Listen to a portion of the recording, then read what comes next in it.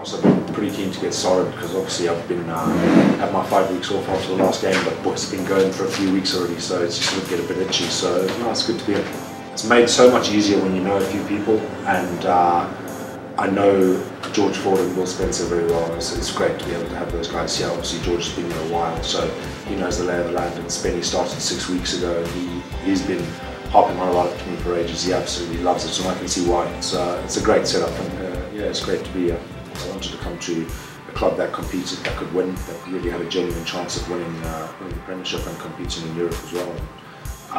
And then obviously the history behind the club is awesome. There's probably got the most history in the Premiership. It's one of the most famous clubs in the world, and it's yeah, it wasn't a tough decision. That is the one thing about coming in late, is that there's very little easing into things. You're pretty much thrown straight in there, and we're thrown straight into pretty intense line-out drills. And luckily, the system that's run here is very similar to systems that I've run before, so the line-out detail has actually been fine, and Bakes is a very detailed coach. I can see that from day one, and I've heard a lot about him already, and the stuff that we've been through is, like I say, very detailed. So I've got to get my head in the book for a few days, but it shouldn't be a problem.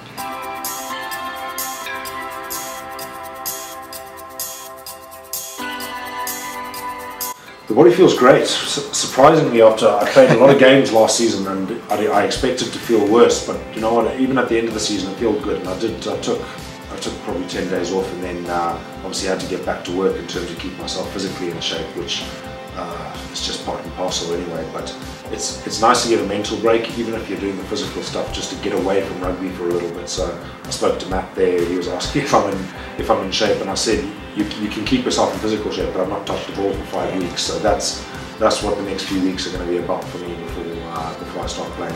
I prefer to play 8. Yeah. I prefer to play at 8, but I'm more than happy to cover 6 as well. And on the rare occasion, maybe the second row, but probably just as cover. So I'm really looking forward to our first game. I've played there twice with other teams, and it was a very intimidating place to come, and I'm looking forward to it being the home ground. And you know, it's unbelievable to play under that every other week is great. Not to throw in stereotypes, but look, I'm a guy who gives my all. I'm very physical, I'm abrasive, and I hope I can bring that to Tigers pack that's wanting to be as one of the toughest or the toughest in the Premiership.